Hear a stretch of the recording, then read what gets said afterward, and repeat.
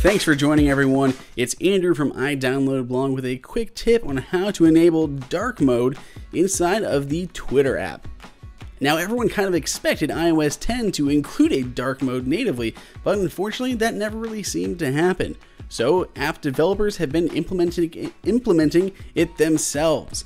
So this isn't particularly difficult to do, but it is a little bit buried in the settings, and it is a new feature of the Twitter app, so we thought we'd give you a quick tip on how to actually find and enable it.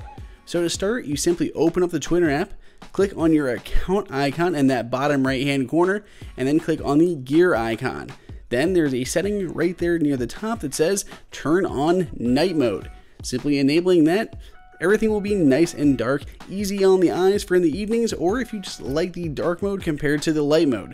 It's really easy to do and it helps the app a lot.